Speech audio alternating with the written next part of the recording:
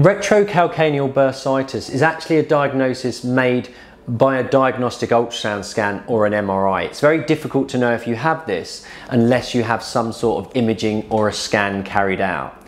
However, if you do have pain that's located on the insertion of the Achilles or just in front of the Achilles tendon, then that may mean that you've got a bursitis. And that's inflammation of the bursa, which is essentially a fluid-filled sac that sits between the bone and the tendon.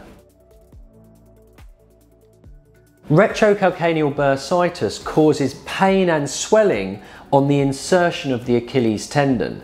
It's quite common in those that are very active, so runners, those that play football, but also we do see it in those that are slightly less active as well.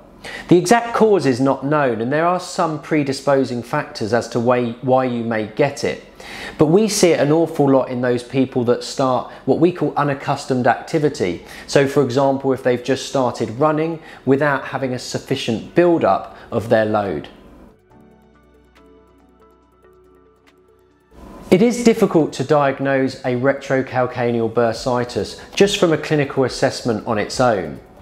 To diagnose it specifically, you do need a diagnostic ultrasound scan or an MRI scan to be able to actually image the region to find out if you've got a retrocalcaneal bursitis.